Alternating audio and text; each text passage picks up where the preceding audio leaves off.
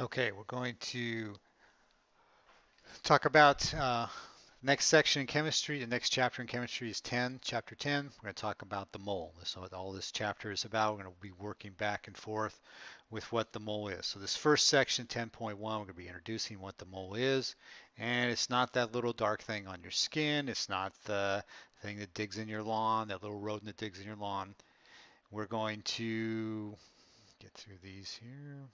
We're going to talk about the mole. We're going to talk about Avogadro's number. We're going to use the mole to convert between moles and representative particles. So the mole is very important here. And we use the mole to count atoms, molecules, ions, formula units. So we're going to show you how we do that here in the next few slides. So chemists need a method to count things, count atoms, molecules, and formula units of substances. They came up with the mole. The mole is the SI unit used to measure the amount of a substance. It's this huge number, 6.02 times 10 to the 23rd. Okay, that's by the mole is defined as um, 12 grams of pure carbon 12. That's the carbon that has 6 protons and 6 neutrons. If you have 6.02 times 10 to the 23rd of those atoms together, they'll weigh exactly 12 grams. Okay, so that grams thing comes important on the next section. We're not going to talk too much about it now. They call it Avogadro's number. It was developed by a scientist early in the 1900s who chemist in the early 1900s who came up with this number, and we'll see why it's so important in the next section of going from Avogadro's number to grams is where we really want to this idea of going from figure out how many grams is involved in a chemical reaction. We need to use moles for that and Avogadro's number. Okay, but in this section, we're just going to use a convert between moles and number of particles, right? The moles to particles, we're going to use conversion factor. Okay, so when we're ever using a conversion factor, whatever you're converting to, that goes on top of the conversion factor. So we have particles on top here. We have 1 mole on the bottom. So 6.02 times 10 to the 23rd particles. That's how many things are in 1 mole. The particles can be atoms. They can be uh, molecules. They can be a formula unit, or it can be anything we want. It can be but in chemistry, we mostly talk about atoms and formula units. Okay, so a little example here of how to find if you have 3.5 moles of sucrose, how do you find how many molecules are in there? Okay, so we have to use the conversion factor and Avogadro's number.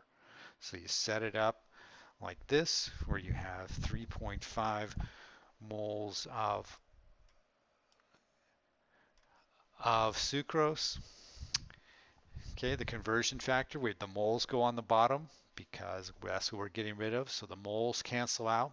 We have unit cancellation is very big in chemistry, and from now on we're going to be wanting to use that unit cancellation to make sure your conversion factors are set up correctly. You want to end up with molecules, so it's 6.02 times 10 to the 23rd molecules goes on top. We multiply the numbers together, and we get 2.11 times 10 to the 24th molecules of sugar. Okay, to go the other way, particles to moles, we inverse of Avogadro's number conversion factor. So we want to end up with moles, right? We have number of particles and we want to end up with moles. So we put the thing we want to get rid of, we want to change from particles to moles. We put that particles part on the bottom, the moles goes on the top. Okay, so we work it back the other way.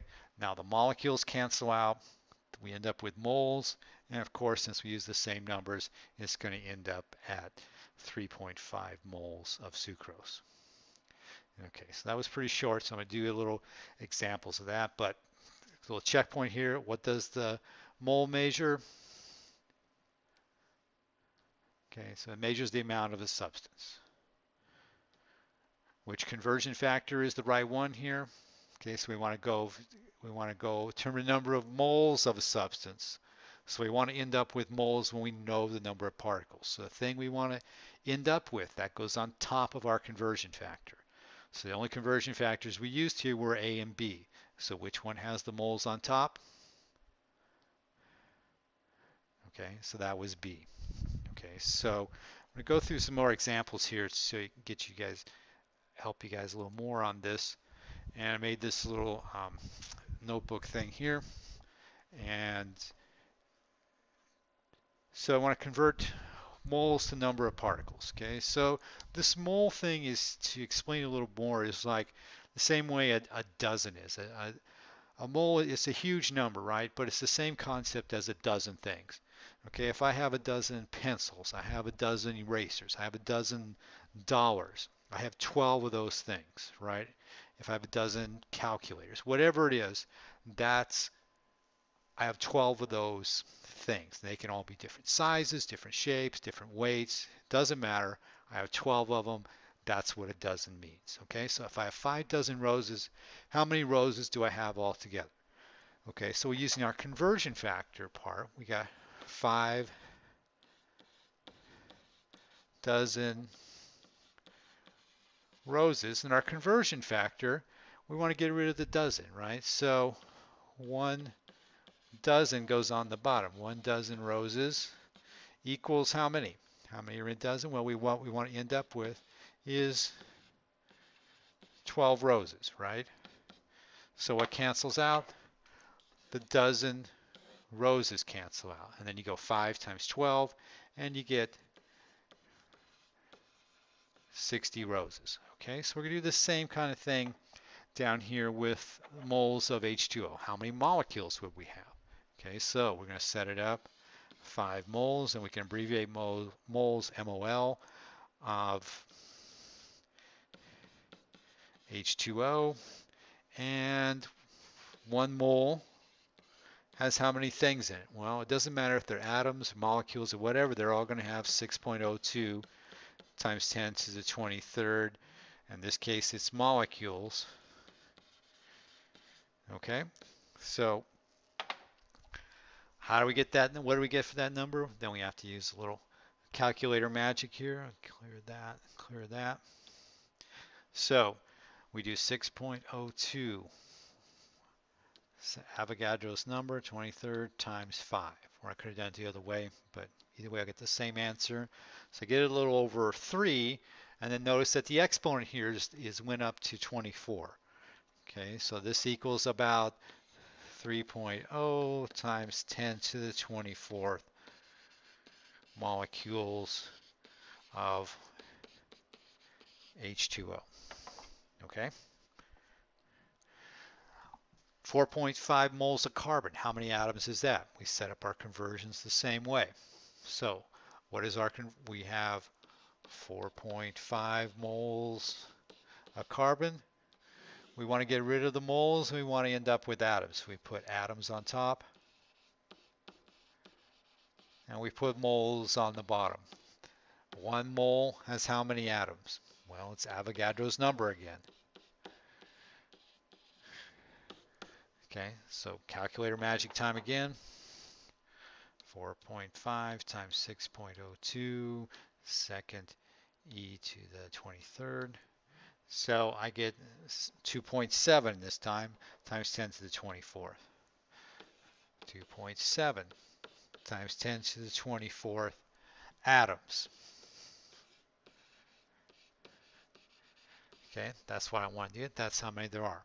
So choose a random number here, the 1.23 moles. And we use smaller numbers of moles most of the time in chemistry. It's not unusual to have a number of moles less than 1. Okay, so how do we do this? Same exact way. 0.123 moles. And I'm just going to leave out the H2SO4. 1 mole on the bottom, 6.02 times 10 to the 23rd. Molecules, whatever we want to end up with, right? Molecules in this case. Okay, so calculator time again. 0.123 times 6.02 e to the 22nd. 23rd I meant. And we get an answer is 7.4 to the 22nd. 7.4 times 10 to the 22nd. Okay, so that makes sense. This is less than a mole, so that this, I think I wrote this wrong. Should be 23rd, of course. And so we get that. Seems like a reasonable answer. Okay, so what about going the other way? We're going to convert particles to moles. We have a huge number of these atoms. How many moles is that? Okay, so we have 12.04 times 10 to the 23rd. We want to convert. Where do we want to end up with? In this case, we want to end up with moles. So we put the moles on top, and we put how many particles are in a mole, Avogadro's number again. Okay, so in this case, we're going to do a division. We're going to divide with these two numbers, these two big numbers together. 12.04, 0.04, second e to the 23rd divided by 6.02, second e to the 23rd. Okay, so it comes out 2. I made it come out 2. I knew it was going to come out 2. So it equals 2 moles of carbon. Okay, so random number here. How do we do this? This is going to be 5.89 times 10 to the 24th molecules, and we want to figure out how many moles we have. So what's going to go on top? 1 mole is going to go on top. How many things are in 1 mole? 6.02 times 10 to the 23rd. 23rd molecules in this case. So the molecules cancel out, and we do another division here to get the moles. 5.89 second e to the 24th divided by Avogadro's number, second e to the 23rd. Oops, screwed up.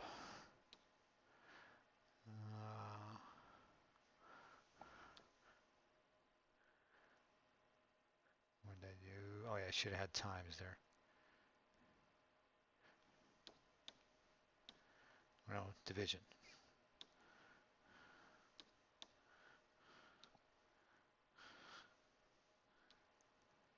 Okay, that looks right. Okay, so I got it, finally got it right. So about 7.8, and that's not unusual to have like a normal number of moles, right? We don't have a huge number of moles, and in fact, we usually have, between 1 and 10 is normal, or even less than 1. So this was about 9.8 moles of water. Okay, so it's not unusual to have a small number of moles. In fact, it'd be unusual if you had more than 20 moles of something. Or if you had like 100, more than 100, you've probably done something wrong with your exponents. Okay, so normally our moles are less than 10, often less than 1. And if you get more than that, you should check your calculations. So this time, same kind of thing again, 4.56 times 10 to the 22nd. What are we going to put on the top? What are we going to put on the bottom? Okay, so we need to convert 2 moles. So what we're converting to goes on top. So 1 mole goes on top. How many things are in 1 mole? Avogadro's number once again. Okay, so how many moles did we end up with? Calculator time, 4.56. E, and this time it's only to the 22nd, divided by 6.02.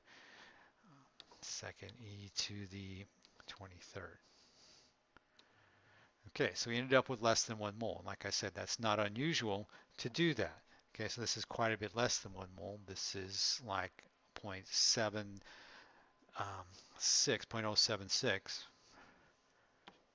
0.076 moles, and that's not unusual either to have that.